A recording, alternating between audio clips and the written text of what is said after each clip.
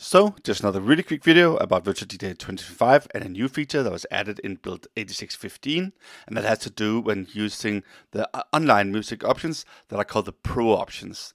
So more specifically, the iDJPool one and a VJPro one, because they can now show the keys of the tracks or videos as part of the list.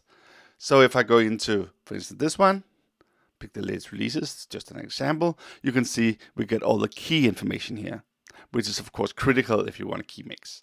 And the same goes for the VJPro one here. So if I click, I get the key information. Now that may look like it's always been that way, but so let me just go back a bit so I can show you the difference. Shut this down, and we'll start this one up instead, which is like 6 months old, something. And you can see, then I don't have the key information because it wasn't downloadable with the lists back then. But now it is, and you can see the difference if I go back into iDJPro here, iDJPool, sorry. You can see I only have the key on the 2 tracks that I have previously loaded and played, right? Because they've got analyzed and stored in the local database. So the new feature is that these are now readily available for all the tracks from these 2 providers.